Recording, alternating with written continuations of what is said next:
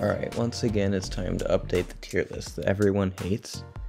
But I'm doing it anyway because I really enjoy making it, so that's cool. As usual, we have the 8 tiers, and then the keys for different things that the champion could do. For instance, Wiccan, I think he needs his Awaken ability. This is Scarlet Witch Classic, I think she needs Sigs. Null, I think he's usually good in Labyrinth, and I think people won't like that placement, but that's just how my tier list goes, because this is 100% my opinion, because this is the totally unbiased offensive tier list. And I have added the 2 new characters this month, and then made a few changes that I'll go into after that. Starting with Cassie Lang, which I put right here, because I think Cassie can do a lot of really cool things with her power stings, because she's basically Spider-Ham in a sense where that's going to be your main source of damage, and Scorpion kind of. But I think she also has some alternate sources of damage, like her special 2 when it gets the guaranteed crits. I don't think she's better than Spider-Ham at the moment. That could obviously change, but I do think she's a very solid champion. And I can't really say that much about her because I just think she's pretty plain and simple. Her miss mechanic on the heavy attack is pretty interesting, but I wouldn't say it's nearly as good as like Spot or the common Ghost, Tigra, and Kitty miss mechanics. So it works really well with her kit, but it's not something that you're going to rely on constantly. Although I can see it having plenty of uses, like when you need to phase the MCoC special 2, which I've seen people do a few times. Same with Bishop's SP2, stuff like that. And I think in that scenario it's going to be pretty nice to have. But yeah, when you're worried about like an unblockable node, I don't think she's going to be the one you want to go to for that. Obviously the same with Spot, but like Kitty, Tigra, Ghost, they'll all do pretty well against unblockable. Even Tigra, who does have to get them in the corner. So that's my opinions on Cassie Lang, and I think for future Ant-Man, I put him right here. I really like this champion. I think he's got some really cool power control. I don't entirely know, I played him myself and I didn't exactly know how to do it, but I need to research some Karate Mike stuff because I watched his video on how to play him, but I don't remember exactly how. But from what I've seen from his videos and some other CCP videos, he's got some really good power control, and then once you get going, your damage is pretty nice. I think for Battlegrounds, he's gonna be average. He's not gonna be bad, but I think he's got like a damage source about the same time as a Mega Sentinel would take, and I use a Mega Sentinel in Battlegrounds quite often, because if you don't draft your Nimrod, a Mega Sentinel is still gonna be great, and then she's also great against non-mutants still. Like, I've used a Mega Sentinel versus Doom, but no more about a Mega Sentinel. But for future Ant-Man, I think that his power control is really cool. There's definitely better out there, but it's still pretty nice to have. His damage is really good for medium fights. I think for like story content, this guy is going to be really good, and with 8.2 coming around soon, there could be some really cool paths that he'd be able to play. I think story content is definitely going to be the best place for him. I think Battlegrounds he'll still do pretty well, and he'll definitely have his uses, specifically with his power control, and he has pretty good damage with that power control. He's also got that cool safeguard mechanic that is really good, especially since it caps like passive damage like Gallon's Harvest as well. I remember trying to use Gallon against future Ant-Man when he was in the event quest, and it just didn't go well, obviously. So I think in a lot of scenarios, especially with the regen you get from that hit, it's gonna be really nice to have, you know. So that's my opinions on future Ant-Man. Between future Ant-Man and Cassie, I think Cassie's better, but I think they're really close together. They're just 2 really solid champs, which is why they're in the crazy good tier, even though I said solid, and they're solid tier right here.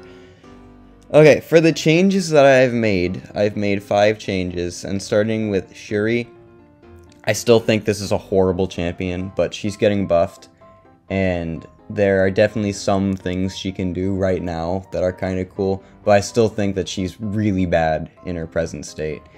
And I really hope that she gets a very significant tune-up when she gets rebalanced, which we already know is going to happen, but it's just a matter of when, which it'll probably be a little while, like at least a few months before we get to know what it is. I also moved up Zemo, who I definitely underrated when he first came out. I think I moved him into crazy good. He wasn't solid. Like, Karate Mike, he just makes some really good content, and then I watched his war video and like, wow, this guy can do some really cool things. And that's why I moved Zemo up to crazy good, because I think he is crazy good, and he can do some really cool things, specifically in Alliance War, also story content I think he'll be great for. He definitely can do some cool things in Abyss and Labyrinth, although I think there are better Abyss and Labyrinth champs. Battlegrounds, he's still fine. Like, there's not a piece of content where he's going to be really bad for. It's just he's going to be good or really good. And so, the fact that you can use him basically anywhere, I think, is really important. And he could even go in Beyond God tier. But, I'm going to leave him here for now. And maybe I'll get one for myself when he comes into Featured really soon. And that'll be nice to mess around with. So, after Baron Zemo, I took up Chavez to solid tier as well, which is just crazy good tier, which is just the largest tier because there's just so many crazy good champions in this game. With how well the new champs are that come out and the rebalancing stuff, like Chavez and Gore are just ridiculous now. Chavez, I've seen so many Alliance War videos on her. I'm not in top tier Alliance War, but there's so many different cool things she can do. And, you know, I've heard people saying before she got buffed, she has plenty of utility, all she needed was a numbers tweak, and that's what she got, and now look how good she is. That's exactly what she needed. They were 100% right, whoever said that. And, yeah, Alliance War, Battlegrounds she'll be great for. I just think it was a really, really solid buff. Next is Gore, which I moved to Beyond God tier. Which I absolutely love Gore. This is probably my favorite champion in the game right now. Yes, I think I like him more than Captain Britain right now. I love this buff so much. And it is absolutely one of my favorite buffs in the entire game. Probably my favorite buff in the entire game. I put him in Beyond God tier with Hulkling and Gallon. I think he's worse than Hulkling and Gallon, but just because that he's higher than Gallon here doesn't mean I think he's better. Like, for instance, over here, it doesn't make me think that Spider-Ham is the best of these science champs in the crazy good tier. It's just, those are grouped together. Because ranking every champ individually is hard, especially with, let me see, 1, 2, 3, 4, 5, 6, 7, 8, 9. There's 9 science champs in the crazy good. And that makes it really hard to choose between them. Like, you can try, and I've made some ranking videos before, but it's never easy. And back to Gore, his Battlegrounds, I've just made a really good video, I think, of him in Battlegrounds. And he just slapping defenders with big health pools like APOC, like Overseer. Although I don't think using him against Overseer is good exactly, but like Nimrod also, he gains a bunch of armor ups and keeps being tanky. He destroys Battlegrounds, he's going to destroy story content, he's going to destroy Labyrinth, not Abyss, because he needs hits, and you only have a limited amount of hits in, I don't know, maybe he'd do good in Abyss, I don't think so though. But yeah, I think he's really good for story content, side quests, just everywhere. Just one SP3 and you're completely done.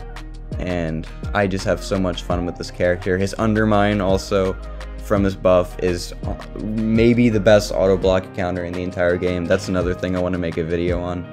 But yeah, top 5 Cosmic in my opinion. And lastly, I moved up APOC 1. I hate this champion, as many of you know.